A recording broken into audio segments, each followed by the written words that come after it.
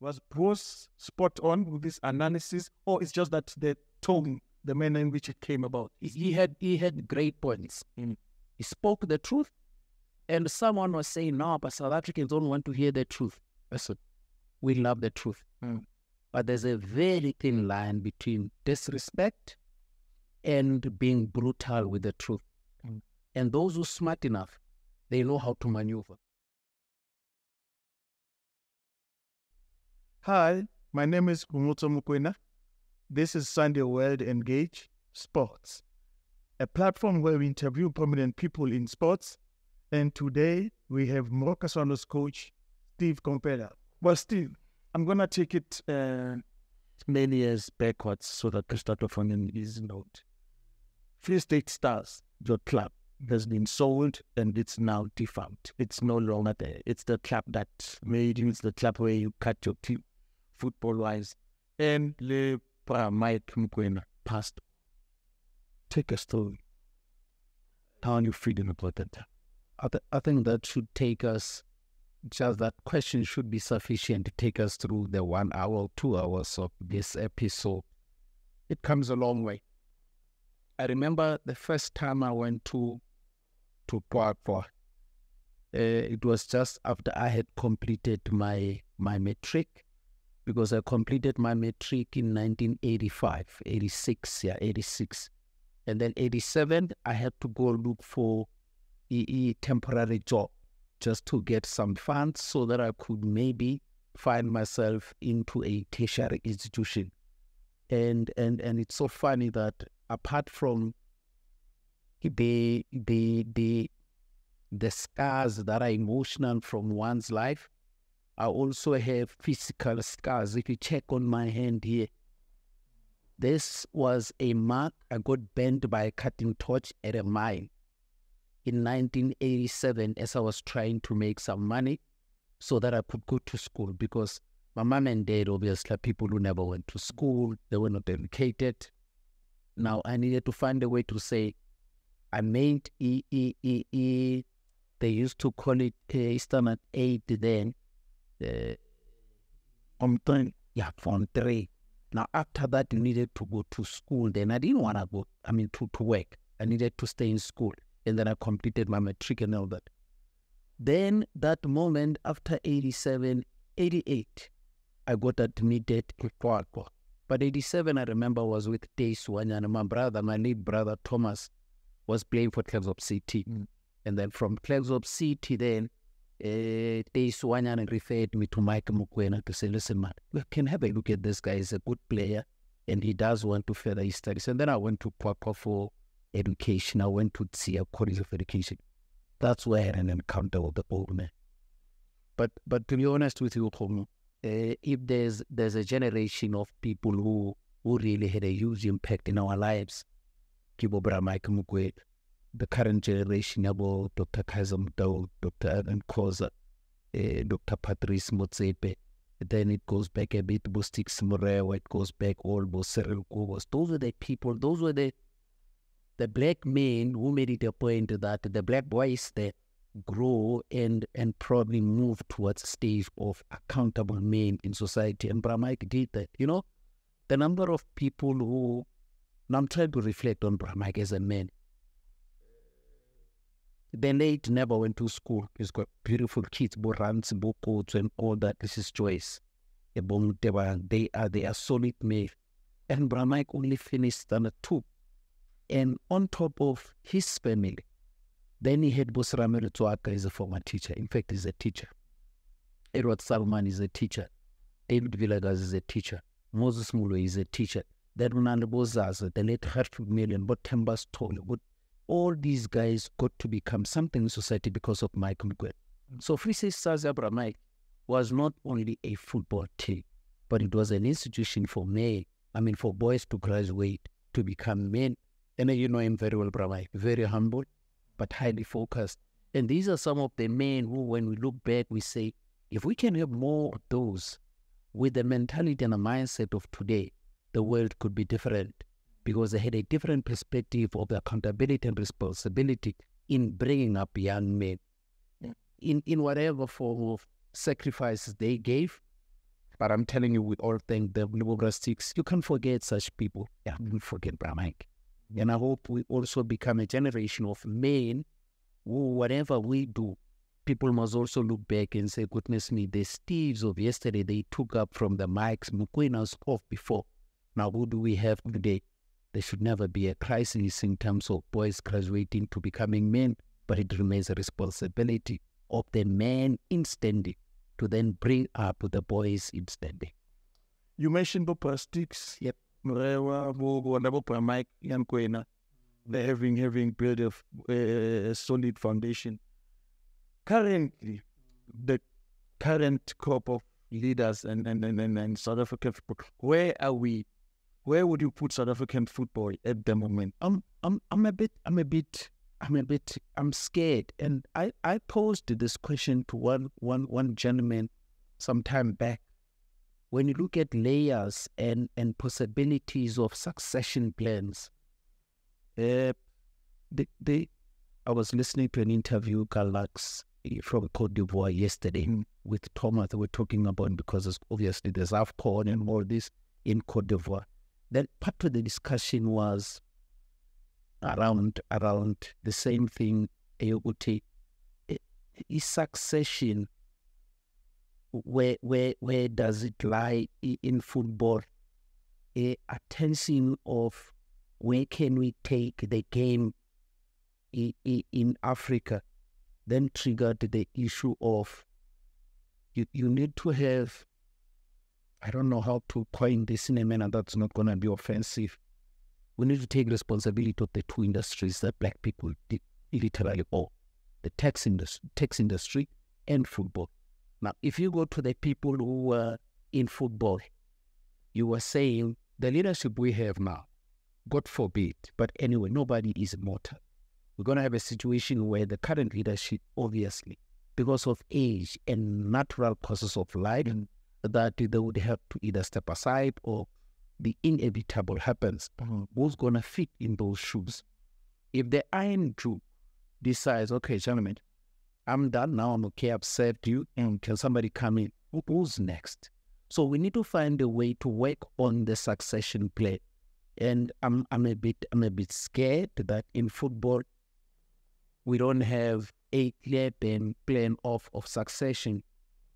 And again, it takes us back to the nature of leadership. Sometimes in Africa, I challenge African leadership to relinquish leadership at a stage when there's others who are still energetic enough and powerful enough and young enough to fill in the gaps.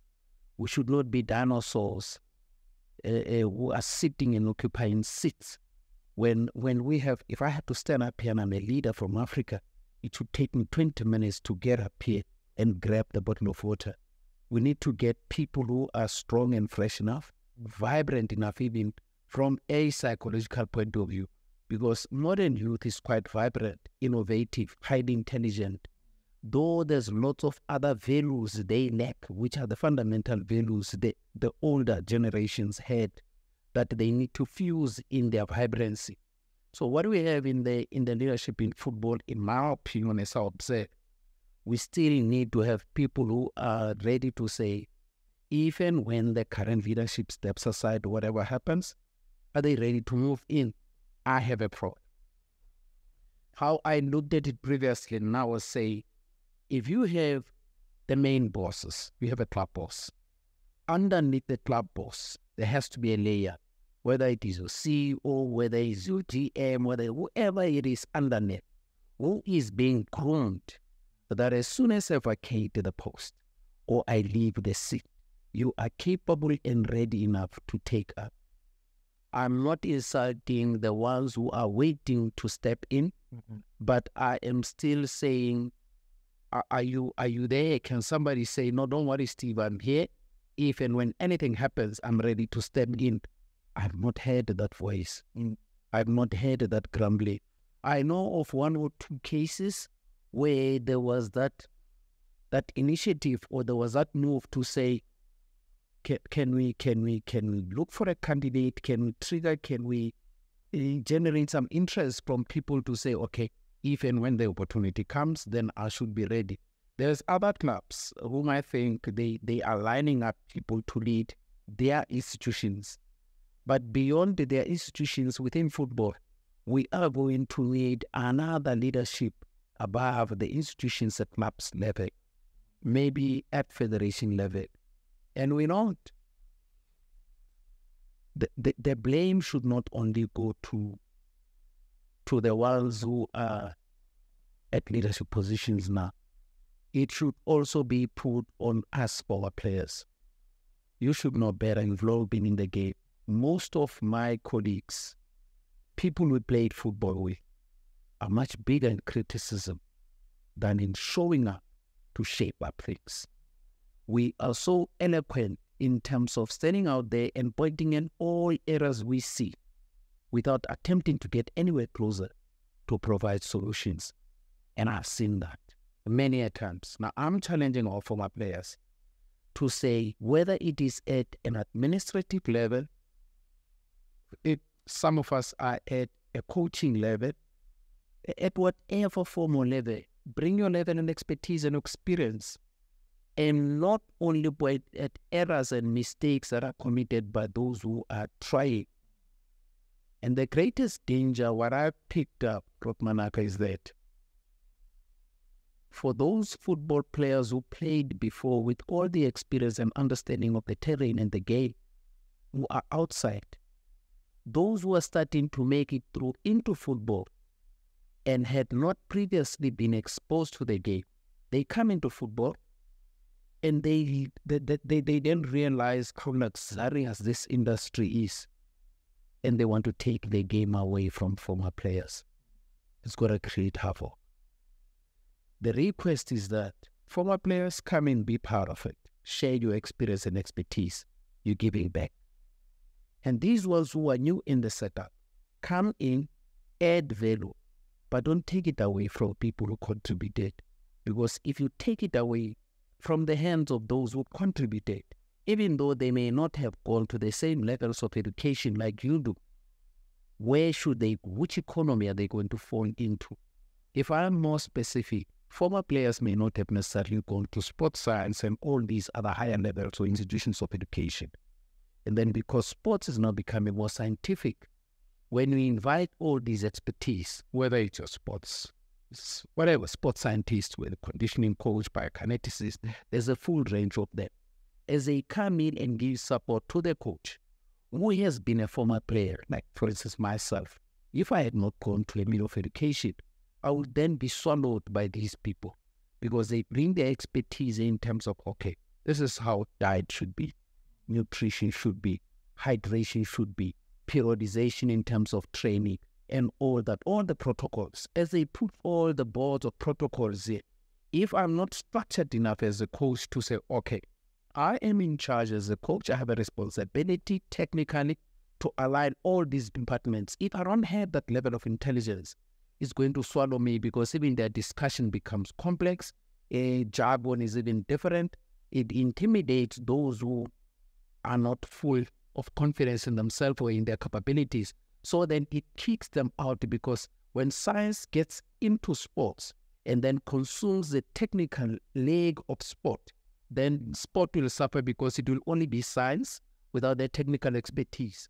But Coach, there's been calls to include former players like Lucas Ratela, for instance. Similar with the Zambia Football Federation, they had Kanusha Bwana, who was the head, and then Cameroon had Samuel Eto'o, former legends. But the legends feel like that floor has been closed. They make it difficult. They make it difficult for you to penetrate, or not even penetrate the system, to settle into the system. The system, the soil is not fertile enough for you to come and settle in, blend, and grow from it. If you're talking Samuel Eto'o, could have been different. If you're talking Didier Drogba, Duo, Kanusha Bwana, and all that, even them, they have to fight. But the South African system is quite difficult because it is also more political. And you know politics are quite difficult. Even in a situation where it is purely political game without politics in sports, just politics in politics, it gets nasty and dirty. Now you can imagine these guys have never been exposed to the strategizing, the conniving, all the innuendos that you find in politics, where you have to maneuver yourself politically to get yourself to a technical position. We're not used to that. We're honest people, not saying politicians are not honest, but we're just honest about our trade and all that. So when you say to me, okay, Steve, by virtue of your having had contribution in South Africa, you were the captain of the country. You played for the big team South Africa. You played for Free State Stars. You went abroad. You came back. You've done this. We think you have enough experience to lead maybe the federation. You'll never find that. But if Steve Komphela would then say, listen, I'm here as a candidate. I want to run for presidency. I want to run as a president of SAFA. You know what is a procedure. You know what is a protocol. You know what is required for you to be nominated. You have to go through all these, which some are right. They are correct. You have to be part of the LFAs and all this. But that was the tedious. It's losing progress. It is not only PG strategic. It is not only tedious, it is strategic. So Lucas must then go become an affiliate in some sort of an NFA somewhere there and set a particular time to come through that time. When he has played at the World Cup, when he's played in England. You know what happens? What happens with us when they say to, okay, this guy is a former coach, a former player, he wants to go for badges. They accredit you for having the experience of play. Listen, if I have international experience and exposure as a player, and then I'm given the opportunity to become coach and study coaching, you want to tell me that I'll have first to go through all these preliminary no, man, I can't be doing license E, license G, license D, and all that. There has to be a stage where we say, okay, you have acquired experience from your playing days. Now, we recognize that acquired experience. As such, we say, okay, go and study, but you must study starting from this level. Then you can get to a pro license by virtue of having been. In other enabling environments, you have such. But in other environments that are not willing to be enabling, they make it difficult for you and you get tired. And we said, not that we are being arrogant. We're not arrogant, but we are realistic to say, but wait a minute. Now you want me to move from, I have made so many steps in the game. You dragged me to go there. And I've been there when I was still young and growing. I know and understand how it works. But now I played professional. I went abroad. I represented my country and all that. So you can't just be honest with me and say, listen, let's look for a president of the federation who has football experience, understands the game, who can serve the nation. And chances are, because we understand the game, we've been in the game, our service is going to be genuine, going to be honest, going to be practical and relevant, because we know what is required for those who are at those platforms. And coach, your honest assessment of the standard in the PSL on the field, the playing aspect of it. First, I think we have to break down the game and understand what could be the PSL. The PSL as a footballing brand, it's got so many legs, you know better, and some I may not articulate as you would. From a commercial perspective, amazing, vibrant, glittering. I'm sure it is at the same level as top leagues in the world.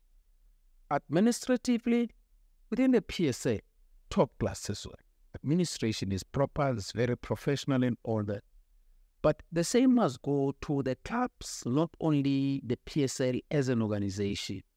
The level of excellence for PSL as an organization must also translate to the level of excellence at the same levels of administration, supporting commercial and other within the clubs. And then the brand grows. Then comes in what is more relevant to me, which is technical. The level of technical growth is apparent. South African teams have grown, and you can see even we've got coaches who've gone abroad, they're doing great jobs. OP is just a typical example of what it means to be respected as a country because of the contribution we've made in football. And which then takes me to what I always tell players. I say to them, when you want to buy a player in the world, as soon as you say, I've got a Brazilian player, he gets signed without any doubt. When Nigeria was doing extremely well, when you said, I'm a Nigerian football player, you would get signed without any question. When South Africa was doing very well, when I said I'm from South Africa, even after apartheid, when we got the opportunity to go then to compete internationally, then I said I'm South African because we had won the Africa Cup of Nations and all that, I would find a job with ease. Then saying, if there's success in a nation, when there's success in a football club, individuals will shine. You take that Brazilian player blindfolded because you know that Brazil produces good players. You take that Nigerian player because you know that Nigeria has top football. You take South Africa when you know South Africa plays. So teams must do well, countries must do well, that their players get to places without a question, without a doubt. South Africa will have a problem currently of players going abroad because as a country, we have not been at our best. If you go maybe to the Springboks, you say, I've got a rugby player, he's South African. That rugby player gets signed even maybe without having been looked at because the rugby game in South Africa is at that level. So when the team, when the nation does well, the individuals will benefit. When a team does well, if Moroka Swallows plays amazing football and on top of the log and all that, the individuals at Moroka Swallows will get recognition. But the same individual could be excellent. However, if the team is at the bottom of the log, that recognition will never come. So the growth of the game in South Africa is relevant to that. But our players are no longer going overseas. That's exactly what I say. That's exactly what I'm saying. But again, the one thing that we must acknowledge, the benefit of West Africans, whom I think are the ones who are just, they just too many in Europe. It is because, apart from the fact that they really want to survive the environments that are harsh and that are lack of resources and all that, it's a question of, at a very young age, they get to go abroad. At a very young age, these teams in France or wherever, they have attachments and links with academies, even in West Africa. Even the Francophone political situation of the West. Yeah. Now it goes back to the politics where Africa comes from. We were colonized by the English, and then the chances of us going to France may be there, but the chances of a French colony adopting or getting more of French-speaking players are more than if it was South Africa. But how many of us would break into the EPL? Is it quality or is it quality? A little bit of both, but quality more. Because if you talk politics, the PFA will tell you that for you to play in the Premier League, there's a minimum requirement in terms of your team, in terms of rankings, and the quality of the player, in terms of the caps they had. You could say, but wait a minute, what if my team is not doing well, but I have enough quality to compete in the Premier League? If you don't qualify that, then you stand out. Then it becomes a political one. And partly also quality, because part to the lack of quality is not only to you as an individual, but to the group of the players who are supposed to represent their country. So it is almost both ways. It then becomes a responsibility of all athletes, even administrators in a country, to elevate their game in a way that when the game is high up there in totality, then individuals will benefit. How you got to have Lucas Radebe in Leeds, then you had Mark Fish in Lazio, then you had Philwan Masinga Dele, then you had Shuzu Mushu out. Then a whole lot of us were outside the country. And then South Africa had just been readmitted into international sports. And then you ask yourself, but these guys did not have the international experience and exposure. These guys did not go through a development process like it happens now. But how did they make it? No, man, they played the game, even though it was not that structured. But they had the passion and there was just talent in abundance. But what happened to that now? Then comes the social factors. As we speak, you and I I could be looking at my phone and saying, but what's happening on my phone is a distraction. And South Africa has got all these other things that are within our society that are a distraction. And our country, to be fairly honest, is rich enough, is adequate enough to have much more diverse opportunities than only football. But are the current crop of players good enough? They, as good as you can. I'm trying to say, but what makes them not to be good enough, or what makes them not to get to our level of goodness? What makes them not get to our level of competence, whatever you call it? During our time, if I were to tell you my schedule, I would wake up in the morning up past 7, go to school and work. And then school knocks up half past 12. After school, I go to training from 3 to 5. From there, from 5 o'clock up until 9, I'm at varsity. And from 9 o'clock, I have to go back to work. I'm still living alone. Then you must prepare your school books for the kids because you were marking. Then you must prepare your own books for varsity because you study. And then you must prepare your bag for training because you're a professional. That level of commitment surely says to you, you need to focus.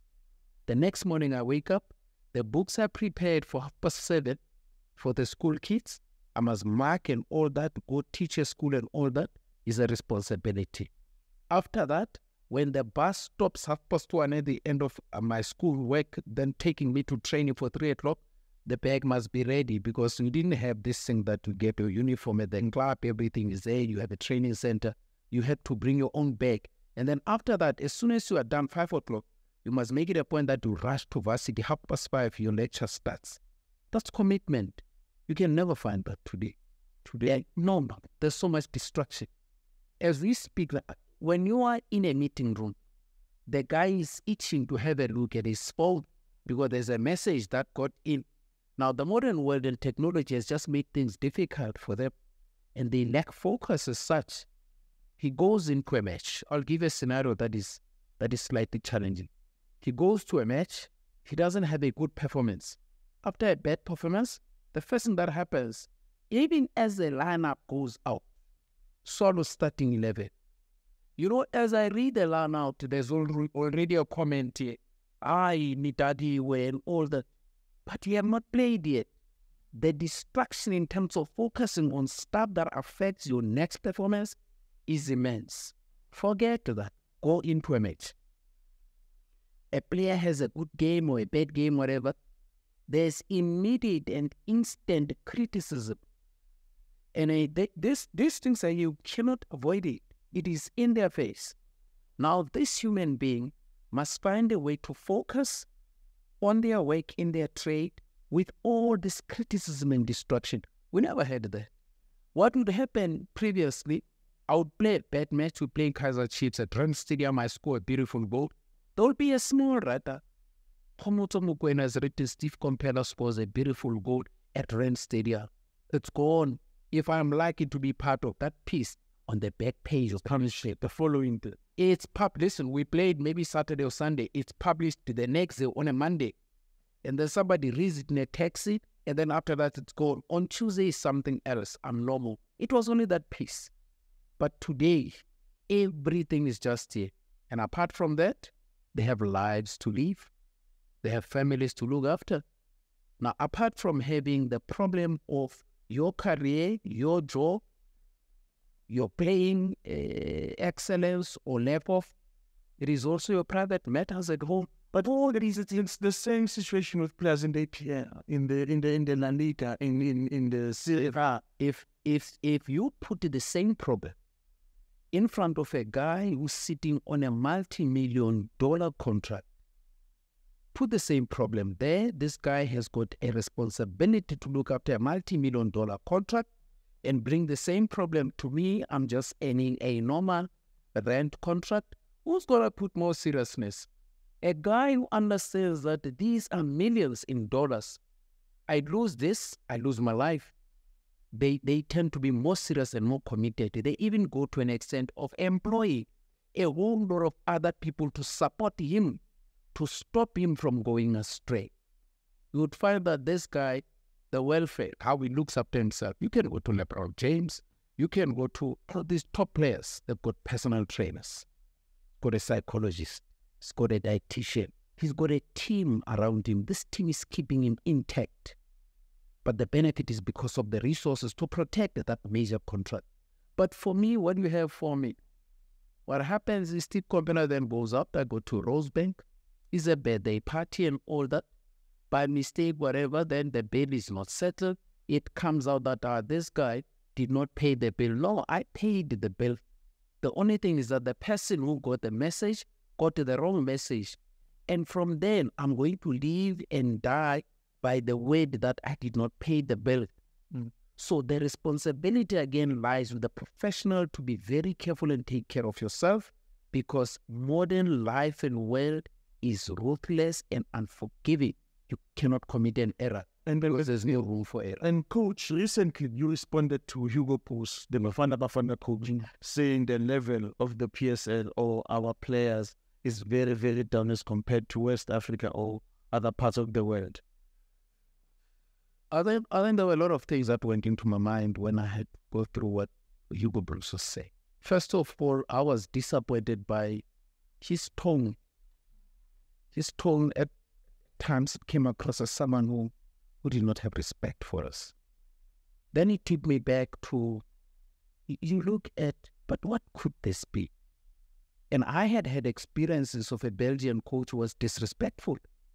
And this thing again is happening for the second time, and I'm going like, but could this be some sort of something from a DNA of this culture of people or what? Then when I looked back, then it took me back to history. And it pains me a lot. Then I said to myself, first of all, if you look at the history of Africa, where we are as a people in Africa, we are a product and a bad product of the Berlin Conference that occurred, where Africa was partitioned into 5 zones, where resources should have to be siphoned and be taken to Europe and all that, by using a way of saying, listen guys, we can't fight over the resources with these people.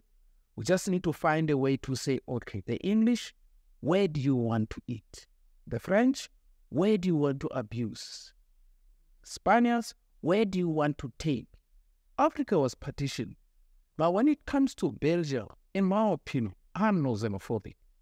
I took exception with the understanding that, but this Belgian guy cannot be thinking like this. Especially when he's in our country and at service, he is earning a salary from us, but his tone was just untoward. And personally, I felt, I don't think this is the way. Then I responded. So whatever he says, there's an interview I just went through 2 days ago with regards to selection of players.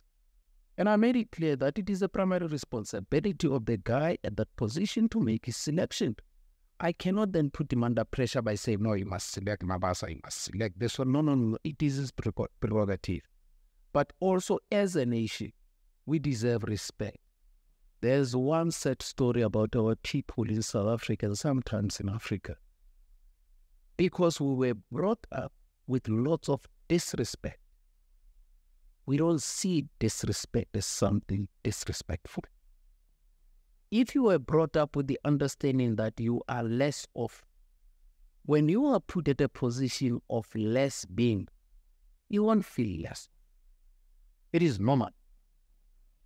If people who appreciate life understand life is so important that when there's a crack on the nail, they immediately look for someone to look, hey, wait a minute, let's take this guy to someone, a doctor must be there. If I have a problem with my nose, my ear, whatever, they find an SNT. They are paranoid about life because they appreciate life. And the people who were taught, who were brought up differently, where they say, no respect to you as a person, so my life is not respected. I'm going to behave in a manner where I do not respect life.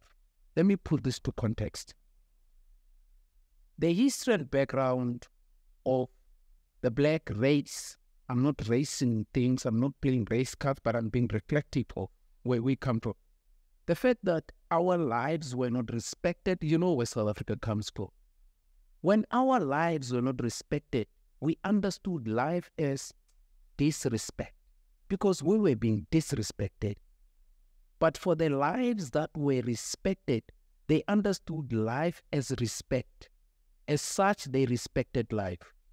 Now, for these ones, whose lives were not respected, when they lacked respect to life, people say, no, but this guy is barbaric. The guy is not barbaric. You taught the guy not to respect life.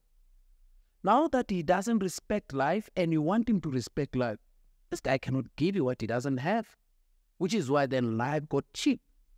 To these people whose lives were cheapened, and then life here becomes more precious and valuable because they were taught like that. And then you find a scenario of there's going to be more of these people committing suicide because they don't have respect to life. And these was feeling, no man, how can these people be so barbaric? Chickens have come home to roost. But coach, was Bruce spot on with this analysis, or it's just that the tone, the manner in which it came about? He had great points. He spoke the truth, and someone was saying, no, but South Africans don't want to hear the truth. Listen, we love the truth. But there's a very thin line between disrespect and being brutal with the truth. And those who are smart enough, they know how to maneuver. In my opinion, if I'm a national coach in a nation that I respect, I would put it in a way that they understand that I'm not saying it out of disrespect, but I'm being honest, candid, and genuine with them. And it would only take a fool not to recognize that. Equally so, it wouldn't take a fool to pick up that this guy is condescending. And coach, to take it back a bit in your coaching career, you coach Man Rangers, Dynamos, Platinum Stars and stuff. In 2012, I think you were still coaching Free State Stars and came to Bethlehem and stuff. And you almost won the league. And I think you suffered some, I would say, I think you were robbed. Some points. Super sports, game, a lot of and stuff. You could have won the league. State Star. We had a great squad. Yeah. That was painful. But again, do you then sit back and start complaining and crying about that? No, we're not the kind of people who complain or start making noise. I'll give you two other examples of setbacks I suffered, and I thought, but people never remember that. You know, when we won the COSAFA with the generation that we're trying to create for 2010, we won COSAFA, the generation of Rulani Mokwena and Rato Chaba. I spent most of my time working with the federation. We played the Zambian team of, there's this guy who played for what's the name of this player? Top player. I just forgot his name. We beat them 5-3 in Caledonian Stadium in Pretoria. Then we won the COSAFA. And then it was 2004. Then was it 2002 or 4 around there? And then we went to Bloemfontein, played against Moroka Solos of Governor Hunt. I was at Maritzburg there. We lost in the final and all that. And all the other things. But people are not interested in all that. Even the question that we're trying to pose now with regards to if you have won the league, nobody wants to hear that whole. Let me make, and I've not mentioned this, but I think it goes in line with all that. And these are some of the things that you as an individual, as a person, because you know it, they inspire you. In as much as they're sometimes painful when you reflect on them, but they become great inspiration. They are the ones that say, it is possible, man, I can do this. That team here runs in about Omedove, Malene, Ayanda Kaba, Soriola, Sarata Kuriku. We had a top team. That team Kennedy Mokwena. That team won the league, but unfortunately the trophy was not presented and the check went missing. So we won the league. Now, when I talk of that, it reminds me of when I was at Chiefs. For all the 3 years, religiously so. You know how many matches we would lose? All 3 years. Whoever does not believe this must go back, go check at the DSTV Premiership, click on the year and go to year 2015, 16, 16, 17, 17, 18, you will see. every season, we would lose only 6 matches. Every season, religiously so. Because we had a plan and a strategy. But the unfortunate part of all that, we were just playing draws. You know, the last season, I'll make an example. Last season, when I was at Chiefs, and the chairman feels so, because of the amount of work and investment we did for his club. Listen, I still believe Chiefs can be taken even further than where they are, with a bit of calmness. The last season, with the same 6 matches we lost, we drew 12. 6 losses. Like all the other seasons, we drew 12. Of those 12 draws, 8 of them were 0-0 draws. And I make no mistake, it is not that we're defensive. If there's a team that played good football, was that Chiefs. Go ask Shaba. There's a stage where I remember Shaba was saying, Coach, I've been here for 10 years, but I've never enjoyed football the way we play. 8 draws home. Of those 8 draws, of the 12 draws, 8 were 0-0. Just score 1 goal, you have 16 points. When you add that 16 points on the point tally we had, we would have won the league. Do you then go back and regret the fact that, goodness me, but why did we draw these matches? Didn't we have strikers who would have won the league? You don't look back, man. But you're saying the template is working. I'm going to apply this thing wherever I go. Because when you apply this thing wherever, even that pre-stage star that was supposed to have won the league, we had the same template. Where I am currently, Moroka Solos, I'm still using the same template. And even Mamelodi Sundowns, they have the same. To go back to Chiefs, please. Would you sum it up? Would you believe that you failed? No. And your exit? No, not at all. And again, I'm very reluctant to speak of my previous environments in a manner that comes up as if you're protecting yourself. Let's look at it this way. Our recruitment there had other challenges. And that if you look at the performance based on the recruitment, we were falling short of the PSL standards because we just couldn't score goals. The same example that I just made. All those goals, and then, there's something very profound that was once mentioned by Skrima Shabalala. Skrima Shabalala said, good players make good coaches. And then he went on to say, Steve, you can never coach a bad player. I'm not trying to say the players at Chiefs were bad then, but I'm saying, based on the recruitment we had there, I thought we could have done better to just top it up with some finishers who would then have improved from the 8 draws of 0-0, score a goal, and it gives championship. We went to 2 cup finals when I was at Chiefs, 2 cup finals. If you remember, there was a Telkom Cup final we played in Durban against Mamelodi Sundowns. In that cup final, we missed 2 penalties. There was a penalty miss from Shaba. There was another penalty miss from Hamadi Abrao. And we had so many one-on-ones. And in the same match, we had a mole. We had a guy who sold our gameplay to Mamelodi Sundowns. Because the guy was not selected to play in a match. He went on to say, no, this is how they will be playing. But I'm not saying it's an excuse and all that. You know what happened to Mamelodi Sundowns? As soon as Coach Peter got to the team that said, okay, this is the starting lineup from Kaizer Chiefs, and all it says exactly like that. A confirmation that our own sold us out to the opponent because he was not playing.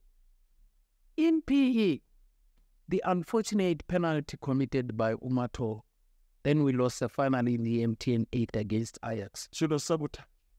Not sabotage per se, but I'm being realistic here. I'm saying I'm being more specific in my references and not be too general.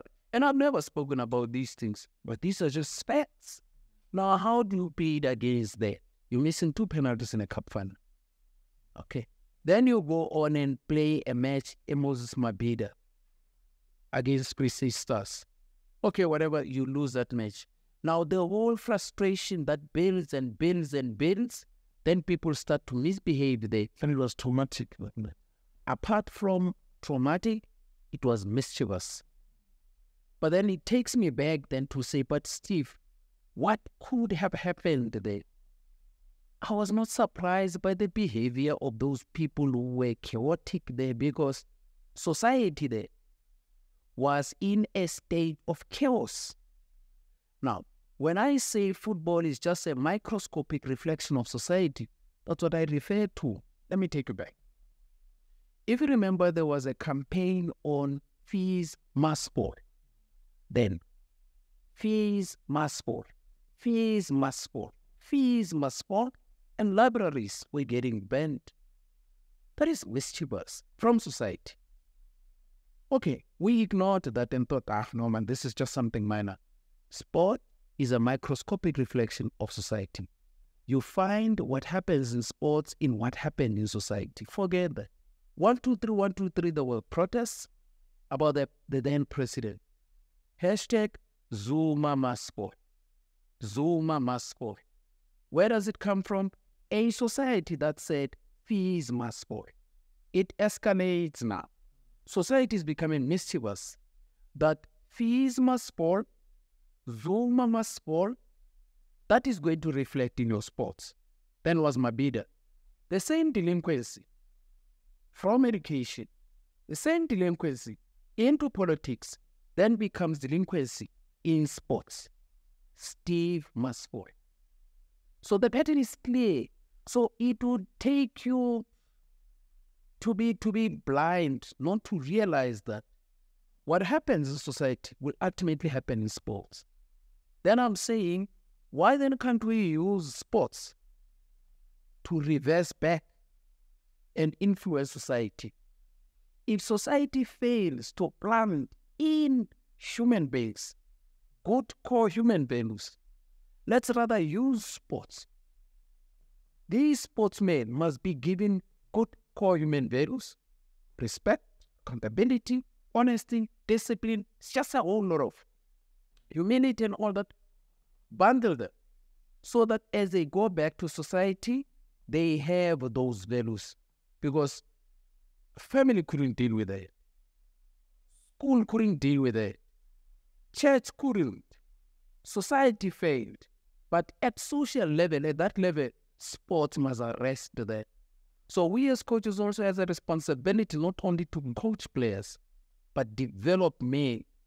I normally say to these football players, I am not only here to coach you to play, but I am here to develop someone's daughters and husband. I'm developing husbands for some girls waiting out there, so that when you go out, you go dining with this girl. When they come closer, you pull the chair for them. As they get in, you put them on the chair. And then you go around, you sit down. So you add some element of respect. If I don't teach you that, then I'm killing the poor girl who's going to be getting married to you, and you have not been molded enough that you are a proper gentleman. So what I am cooking in you as a football player is not only technical, but I'm also molding your character and personality to become a better man for somebody's daughter. And we fast forward a few months ahead, and then you end up at Golden Arrows, and stuff. And all of a sudden, we get a major shock.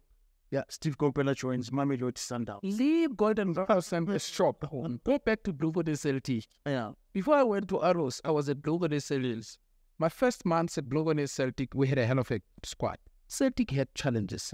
And I've got this blessing, I call it a blessing, of always being thrown in environments that are quite challenging. And it is a blessing because you only learn from that and you only grow from such, because environments that are too soft and too enabling, there's little growth happening in you as a person. Then I went to Bloemfontein Celtic. We had our own issues and all that. You're right, Bloemfontein Celtics, I was chosen as coach of the month. With all the struggles we had, sometimes we'd hardly have training sessions. They would come there and then they don't want to train because they were not paid. Then Patrick Diemb will also be, we had good players there, but they were stubborn, big personalities. Now as a coach, what did you do? I remember we went to Golden Arrows. We beat them 2-0 in Durban. We went to Golden Arrows. We had not trained for the week. And if there's a person who used to bail us was Sismato, the CEO of the PSL. I would always call Sis, hey, Sismato, we have this challenge. That lady would always be there to assist. Sometimes we'd be moving into a match and players say, we're not playing the match. And I'm thinking, but the reputation of the PSL, these people, these leaders work so hard to keep the brand of the PSL and everything up there. And these players are threatening that we're not going to play. What about the reputation of the league? Now it is my responsibility as a coach and a leader to say, yes, Sismato, we have a bit of a challenge here. I'm sitting on a dilemma here. Help me out. And then Bloemfontein Celtic will happen. Then I went to Arrows. Arrows is when we did well. Then I was working with Manza. Anyway, I had worked with Manza and Lucas from Pre-Stage Stars and then went on. Then I met in Devon. We had a hell of a good product. We built the product. In no time, then I had to go to Mamelodi Sundowns. How did that come about? I must thank Mrs. Smartlaw for that. It wasn't easy. It was difficult. I think it came at the back of Dr. Patrice Motsepe was looking at a different way or an innovative way of how to consolidate the gains over the 7 years after Peter was leading. Yeah, Peter was very successful at Mamelodi Sundowns. But Peter's success did not come over 2 years, did not come over 3 years, did not come over 4 years, did not come over 5 years, did not come over 6 years, did not come over maybe around the 7th year. But Peter struggled. Peter was on the verge as well of being harassed by supporters. But that's football for you. Only those who lack the understanding of how the game works, then you start to lose hope and think, no, it's not working and all that. But Peter is a perfect example of what happens in football when you understand what you're doing. Then Dr. Patrice is when we were on top of that. And then he said, okay, Steve, we're having a Lamontville here and Rulani Mokwena. They're going to be co-coaches because they had been working with Peter. And as such, they're requesting that they needed someone who can then come in and help them. And then I felt, no, man, let me say, I worked with Rulani for a problem. I worked with Moroka as well. We had a coaching course together. We are colleagues. We are brothers at one spot. And one of my primary objectives was, I got to make it a point that this thing works. Because in most instances, where there's black people together leading something, in one or the other, there has to be some demo. There has to be some evil. Because it was unorthodox. Yes. 3 coaches, your contribution, the other coaches who's in charge, who makes the final decision, only though they told us, but it's 3. It was quite innovative now. My primary objective was to see to it that, listen, this thing doesn't fade, doesn't burn, because it's going to reflect on black leadership. Then I went in there. I'm a head coach. I had been head coach for years. And then I'm joining other head coaches. But the arrangement is quite complex and it needs maturity. So when you go in there, you got 2 coaches, Coach Manoba, Coach Rulani. So would you still want to be a third mix? You need to be matured enough, selfless enough, humble enough to say, no, man, this is complex enough. Let me not complicate it further. I need to find a way to manage this so that it comes out clear, because what is most important is the product we are building. Individuals will come last. And then I went in, found a way, then I got to fit in the system. And it took us 3 years. In the 3 years, we won back-to-back championships. We won the MTNA, the very first time they said it had been won. We won the Telkom Cup, won quite a number of trophies. And I'm happy. I don't even remember them. Because in my world, in my life, success should not always be visible. Success can also be invisible. The success of the strength of this building lies in the foundation. You will see that. And then when did you get disillusioned with that? No, disillusioned, say. But it went on. There's a book that I like referring to. Ego is the enemy. And this book was given to me by a friend to my daughter's Nopolo's friend. Nopolo is my last book. The name of the girl, Mpan. Mpan who bought me a book as a present. and the name of the book is Ego is the Enemy. The one big line that I pulled from that book, and I must thank him back. The book talks of, in any process, in anything that to do with, there is this innocent line that is success. You keep on going to success, but at some point, there comes a disease, a mean disease. Ego is the enemy, says, watch your ego. Because whilst you're building a product, when everything else is going on, everybody is fighting to develop this media house. Everybody is desperate. You're doing your part, everybody, your people, everybody working very hard. But the minute it looks like something is just about to come up, each one of the people who contributed innocently, immensely, in the growth, start to get into a disease called me.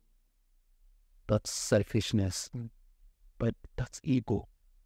So watch your ego as a man, because it is your ego that's going to destroy you. So when I went through that and I realized that now, but this thing now is getting to a point where it's unsettling a lot of things and it's going to create maybe conflict and all that, you have to find a way to be honest and truthful with yourself without disrespecting people you are with. Yeah. And then coach, it would be amiss of me not to ask this. Was it differences with Coach Rulani? Not differences, but I love how Dr. Patrice Motsepe dealt with this, because the questions he asked me were so sincere, so mature, and so candid. And let's make no mistake, that president is intelligent. He will ask you a question. If he doesn't get the answer, maybe he knows, or maybe he anticipates, he will ask it the other way around. Anyway, he's got law background. Then he says to me, Steve, tell me, is this still working? Then I give my responses. And you know how I am with responses. I'm never careless in words, because words can be dangerous. Words that destroy the empires. So how you put words across, you must know they are not like a finger, they will never come back. So you gotta put your words, package them properly, and think before you say it. So before you could literally release your tongue, your brain must have digested enough that whatever comes out of your tongue has been so thoroughly, it's so refined that you listened to it and you were never offended. Because if you can say something, and then when you replay what you said and you feel like, oh, I shouldn't have, then you did not think properly about what you said. Think before you say. Then it went on to my responses to the president. And then he felt, no, this guy either is being diplomatic or the answer is too refined. I want it raw. And then instead of him saying, Steve, is this still working? Then he goes on and throws in the future. He says, do you think this is going to work? And I felt, this guy, this president is smart enough to listen to what I'm saying and hear what I'm not saying. Let me rather say this is not president. I don't think it's going to work. And then he said, unfortunately, that be the case. And I was thinking about it, because here you are about to write a conclusion about yourself or open another chapter about yourself. The conclusion you write is a conclusion that says, unfortunately, the road comes to an end. And the chapter you're likely to create, it is a chapter that you must know you will live in that chapter up until the term of your contract is over. Are you prepared to go through that term under circumstances and conditions, or you feel it is better conclude here and find another way out, because it will be far too long for your stay for that period under circumstances? And then how did the Swallows move then come about? Who approached you and how was it? The Swallows move came at the back of good relations I created and I have with Mamelodi Sundowns, which even today I'm proud to say, listen, they looked up to me. Starting from the board of directors, the president himself, the chairman, the family look up to. Now, when I left, it was cordial, like in any environment. In sports, as in politics, have no permanent friends, have no permanent enemies, because it is always dynamic, it changes. And my advice to politicians, have no permanent friends, neither should you have permanent enemies, because your enemy today may be needed tomorrow as an alliance. And your friend today is going to sell you out tomorrow when you compete or vie for a position in presidency. So there's no permanence. The same in football. When I left, I made friends.